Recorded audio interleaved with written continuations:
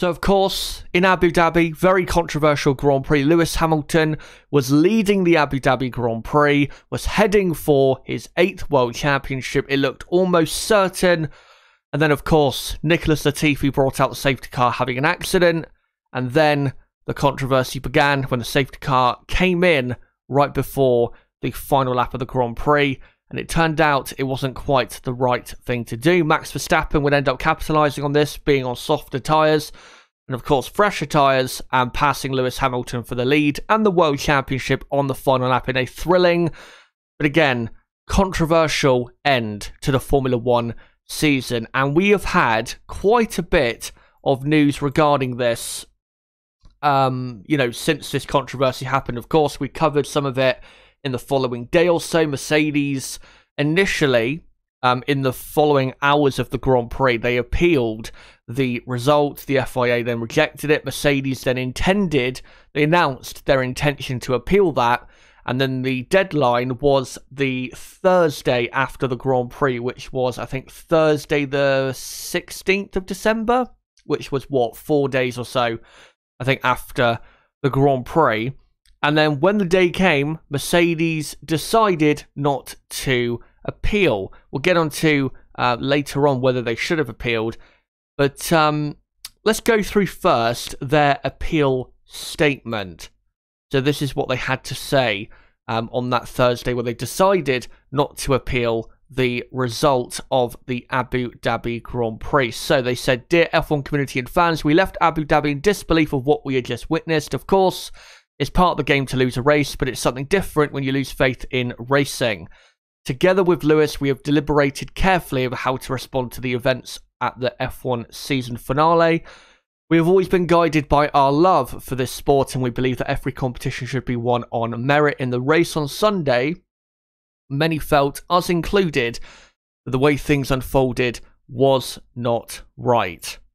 The reason we protested the race result on Sunday was because the safety car regulations were applied in a new way that affected the race result. After Lewis had been in a commanding lead and on course to win the World Championship, we appealed in the interest of sporting fairness, and we have since been in a constructive dialogue with the FIA and F1 to create clarity for the future, so that all competitors know the rules under which they are racing and how they will be enforced. Thus, we welcome the decision by the FIA to install a commission to thoroughly analyse what happened in Abu Dhabi.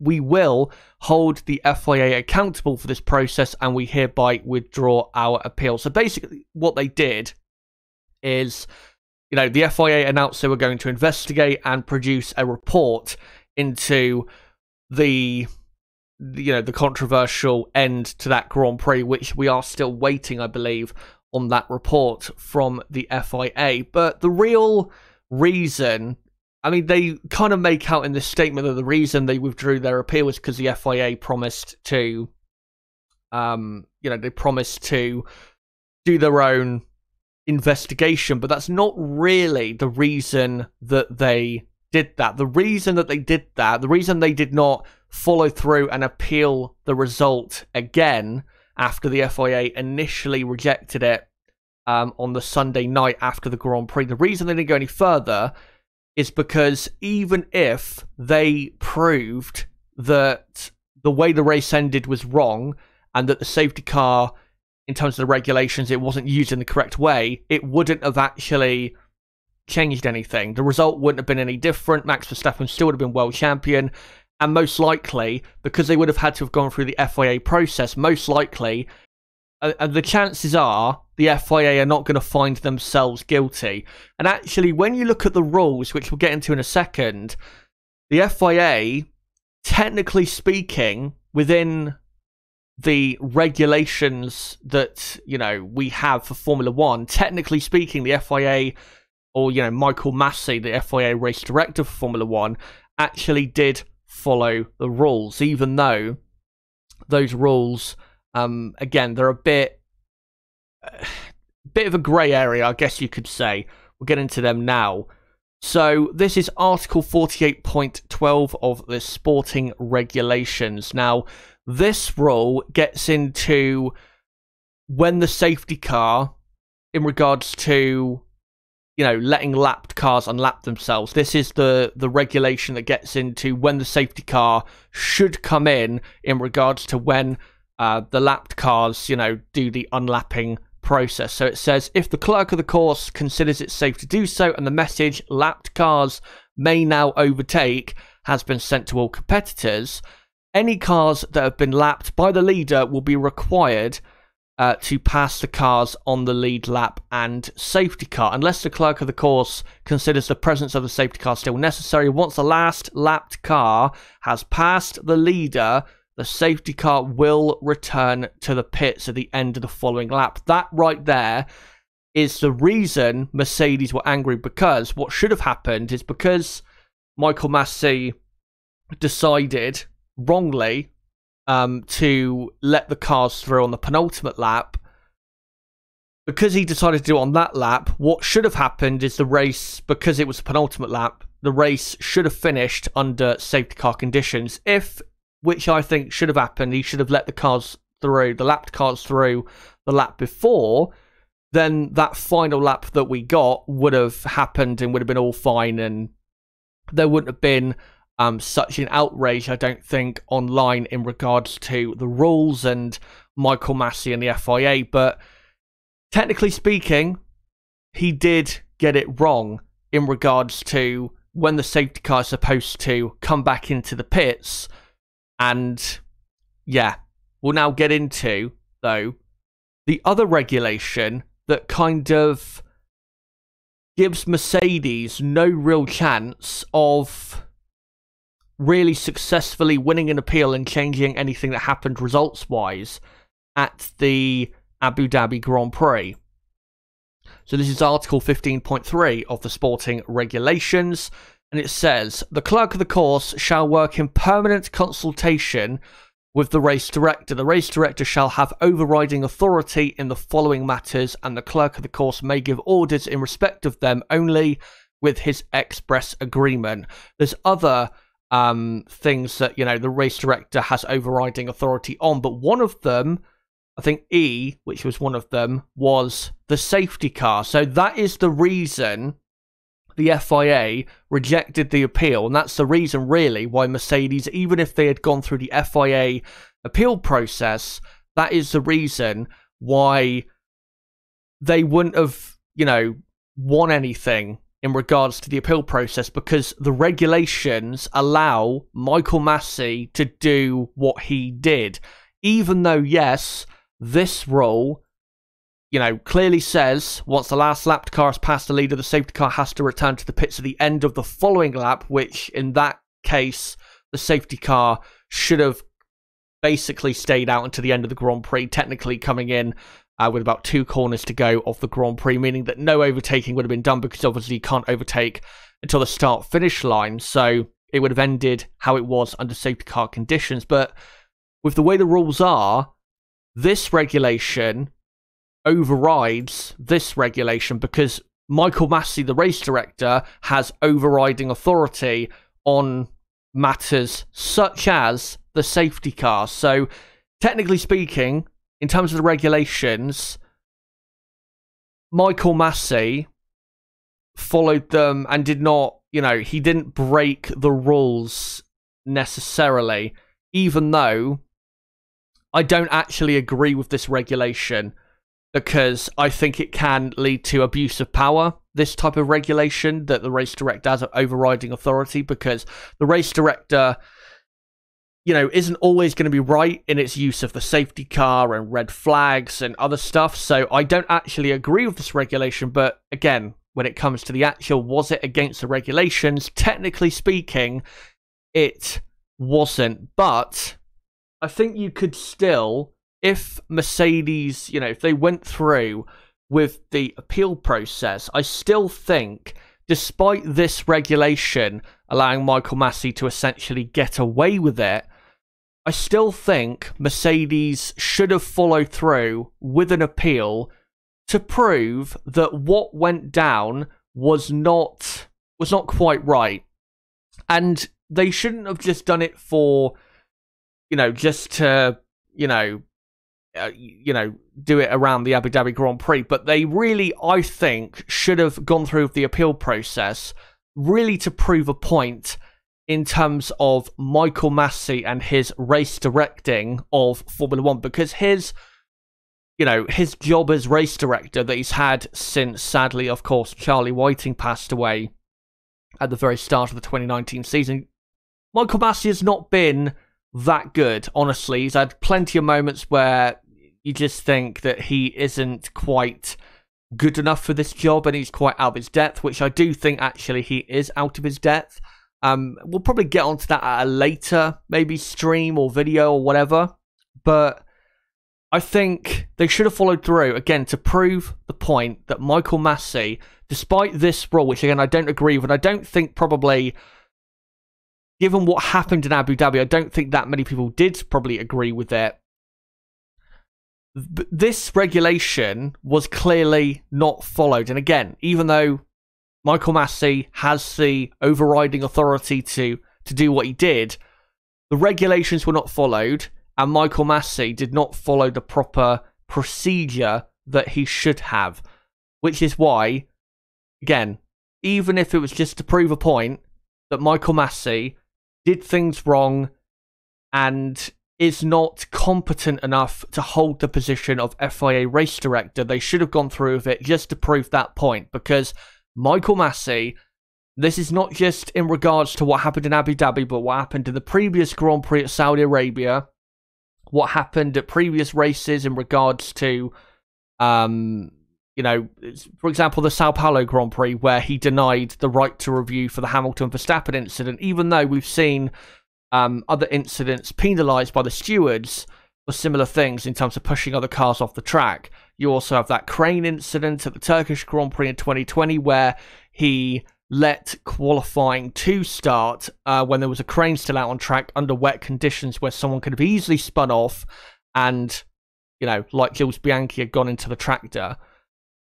They should have, again, gone through the process to prove a point that Michael Massey is not good enough for Formula One, and if he is kept, which he is going to be by the looks of it, something, maybe something bad won't happen, but we're going to have something like this again, where he gets it horribly wrong and brings down the integrity of Formula One, which of course we cannot have. But Toto Wolff, of course, had things to say.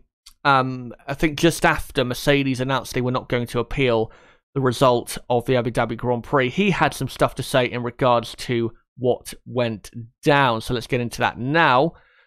And this is what he had to say. The decisions that have been taken in the last 4 minutes of this race have robbed Lewis Hamilton of a deserved championship. He had a commanding lead on Sunday in Abu Dhabi from the get-go. He won the start and he never gave the lead away again. Robbing him in the last lap of the race is unacceptable. So that's what he thinks. Some of the headlines online were Michael Massey robbed Lewis Hamilton, which that's basically what he said.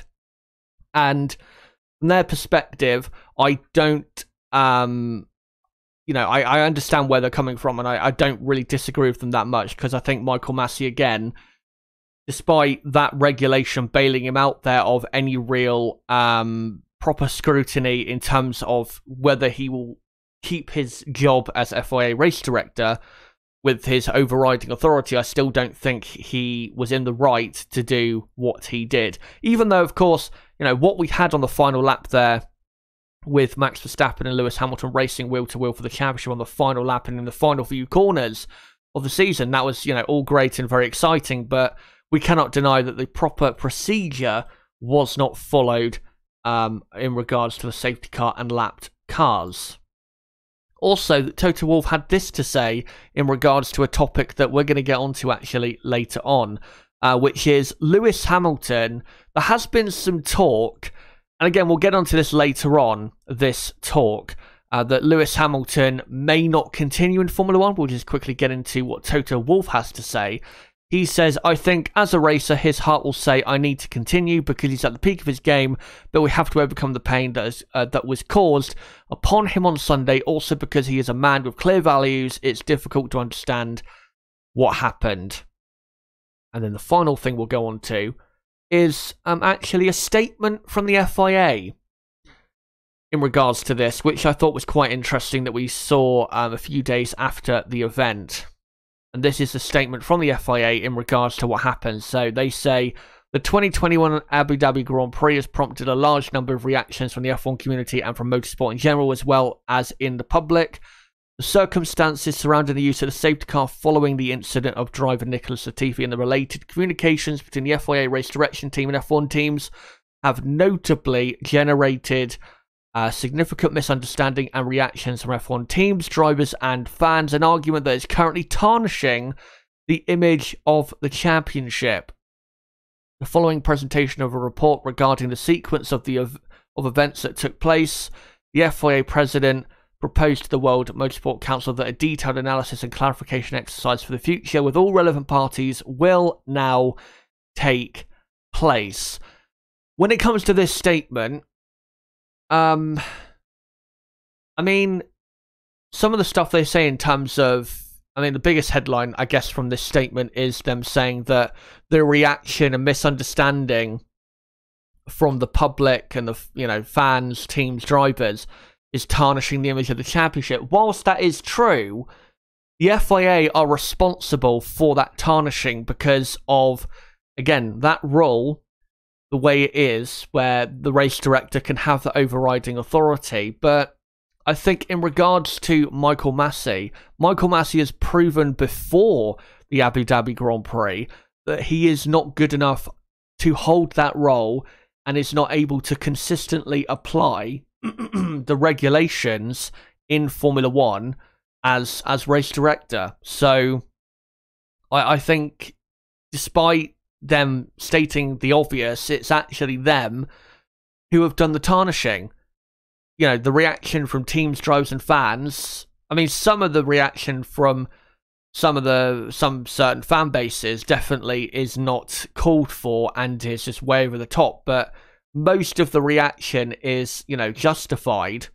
So it's the FIA who need to improve on this, and they need to find someone, in my view, better for the race director role, who has, one, more experience, and secondly, who can apply the regulations consistently so there is no bickering that we've seen, for example, this season in regards to Mercedes and Red Bull and the championship fight and other incidences in the past. But on reflection of this whole incident, I think, again, Mercedes, they should have appealed, even if it wouldn't have changed anything, just to prove the point that Michael Masi did the wrong thing and that he is not competent enough for the role of race director. Because now that Michael Masi has essentially got away with this, Michael Masi will mess up again. We will have another incident like this where Michael Masi does not properly enforce the regulations. It's gonna happen again, and when it happens again, something better be done about it, because Michael Masi is not competent enough for his role as race director of Formula One. And even though I believe that Max Verstappen over the course of the season was the better driver, and I believe over the course of the season deserved to beat Lewis Hamilton to the championship, in regards to the final race, what happened at the end wasn't right. I think people can agree with that. I don't think anyone is going to sit here and say, nothing was wrong and everything was absolutely brilliant. I think definitely everyone can agree that something, in terms of the regulations, something wrong definitely happened. And hopefully the FIA, publish their report soon. Hopefully lessons are learned. But with Michael Masi still as race director, I fear that is probably not going to happen.